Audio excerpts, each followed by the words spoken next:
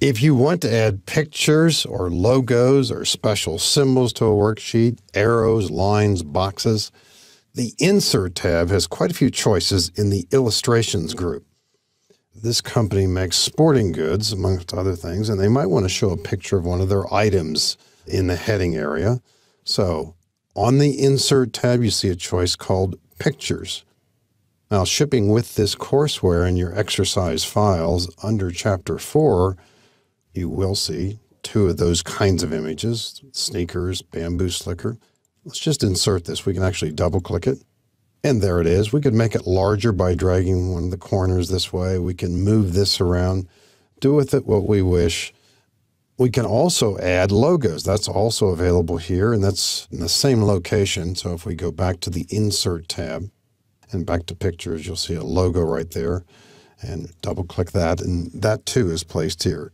And you can manipulate that in the same way as the one that's already here is too.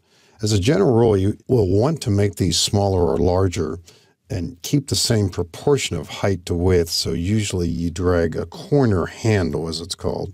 If you drag one of the side handles, you'll make this narrower or wider, and that tends to distort a logo, which usually is frowned upon. If you try that same feature with pictures, here and there that may or may not enhance the look that you're trying to get to. There are other features available here as well. If we go back to the Insert tab in the ribbon, you'll see a choice here called Shapes. If you click the drop arrow for Shapes, quite a few choices here. Now, many of these encompass a space, so you can also put text in these. For a variety of reasons, you might want to put in a box, possibly even a title. Here's something called a rounded rectangle. Suppose we just click this option and then click and drag, somewhat like this. Maybe we want this to be the title. Maybe we're talking about our sales report here or sales profits for 2013. So we just start typing immediately. Sales profits report. If we click the border of this feature, we can then go to the Home tab and use a bigger font, possibly that way as we slide over the choices.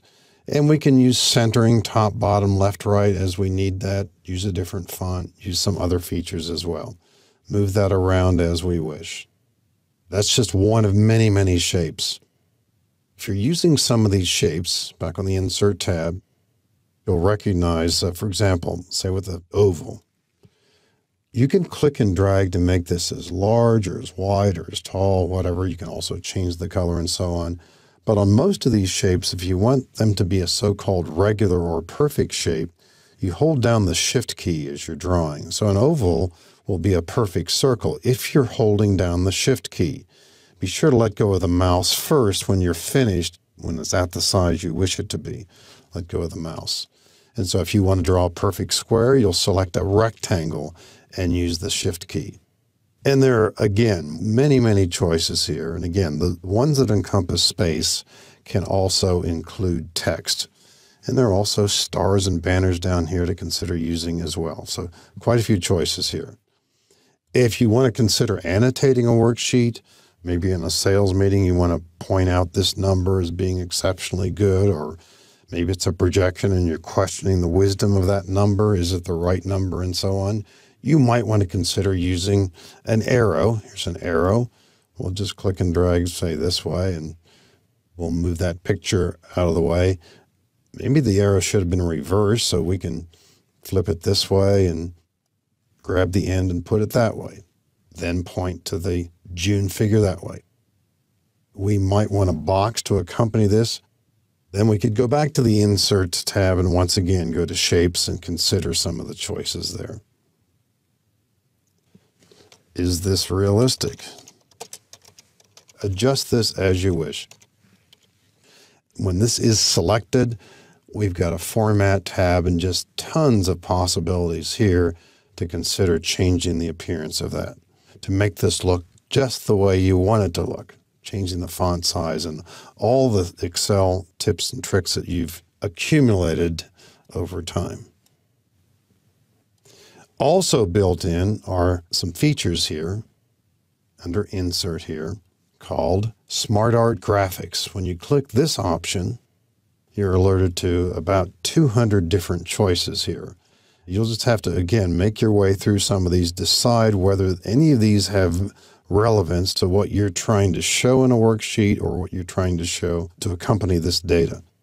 You might take a look at organization chart. Click OK here. This is just one of many. I'm not necessarily suggesting this is the one that everybody needs, but just to give you a rough idea here. Click in this box and type CEO, for example. Maybe click in this box and type in General Counsel. And without filling in too many of these, maybe the Marketing Manager. And we can add boxes to the right of this or below this. So if we were to right click in the box, you'll see some choices here. We could add a shape after this. That puts another equivalent box to the right of it. We could put a box subordinate to this by adding a shape below it, and so on. Lots of different choices for adding pictures, gathering pictures from online, using shapes as we saw, and also using some of the SmartArt graphics that are built in.